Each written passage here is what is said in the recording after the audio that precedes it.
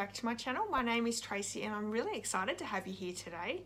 So if you don't know me, I'm an independent Stampin' Up demonstrator from Central Victoria in Australia, and I do a Sunday Facebook challenge every single week. So it's the 4th of July today, so happy 4th of July to all my American friends.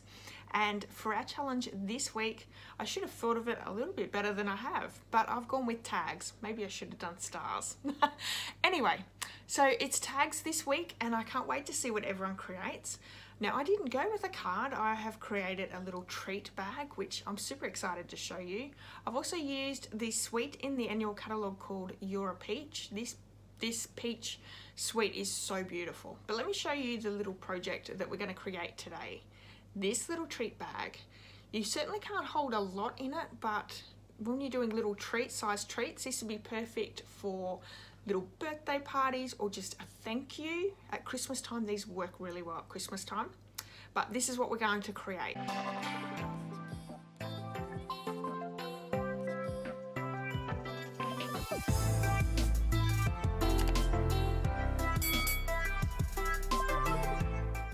All the products I'm using for today's project can be seen in the description of this video. They are clickable links.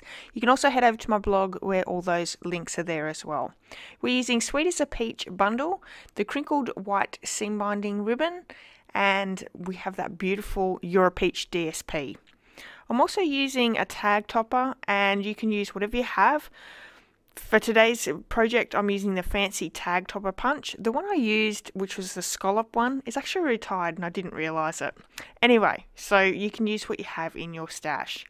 So I'm using the You're a Peach Designer Series paper, and this paper is gorgeous. I'm just quickly showing you through some of those patterns.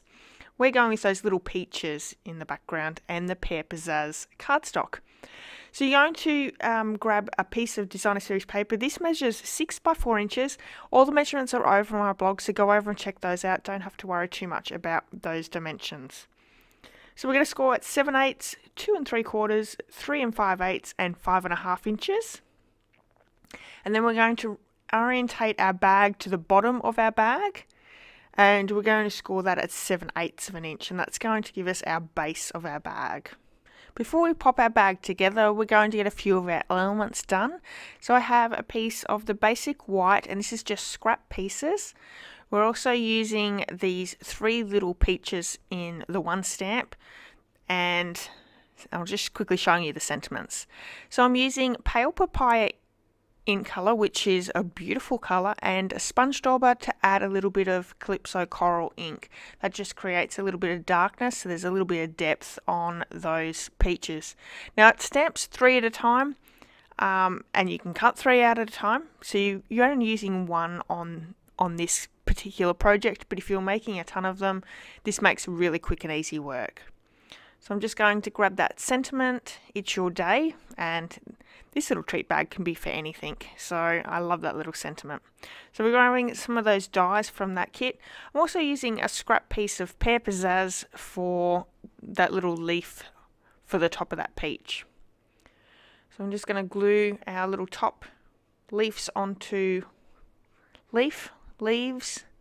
onto that peach, and then we can cut out our sentiment. Now we have a layering piece of the Pale Papaya cardstock as well, and you can use your trimmer, you could use scissors, whatever you can work with well. For me, I don't cut straight very well. I can use long handled scissors and long bladed scissors, and they work a little bit easier for me to get a nice straight line, but I do struggle keeping everything straight. So I'm just trimming this down a little bit, and honestly, some people work really well with scissors. So we have that Pale Papaya piece as well.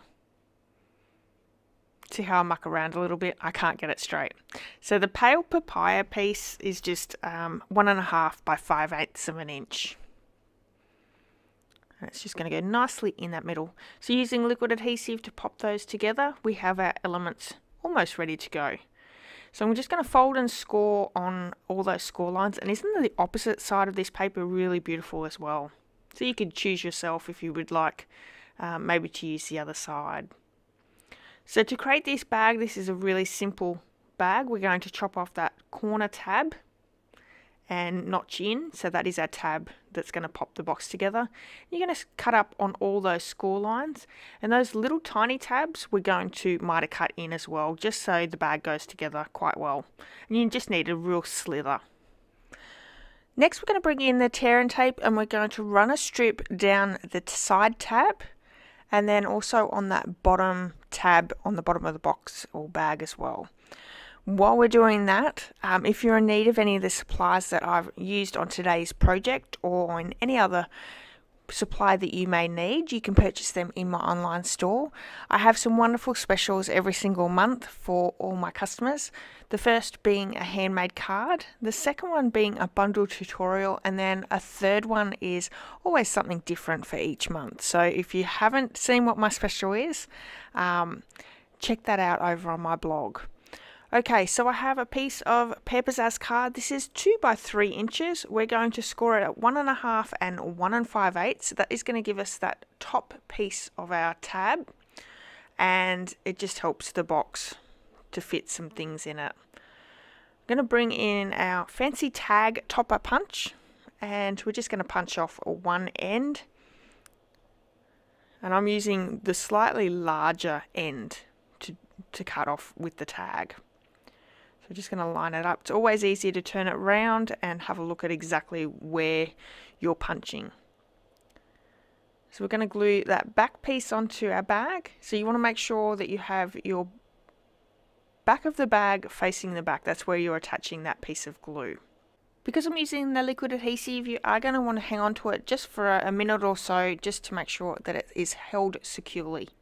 So I'm just placing that tag over. I've laid a mark in the center of our bag and bringing a hole punch in to create that hole. We have that Whisper White crinkled seam binding ribbon that I'm just getting a length of.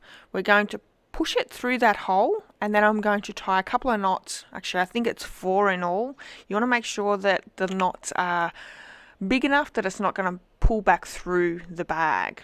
So I think I do 4, but it depends on how many knots you need.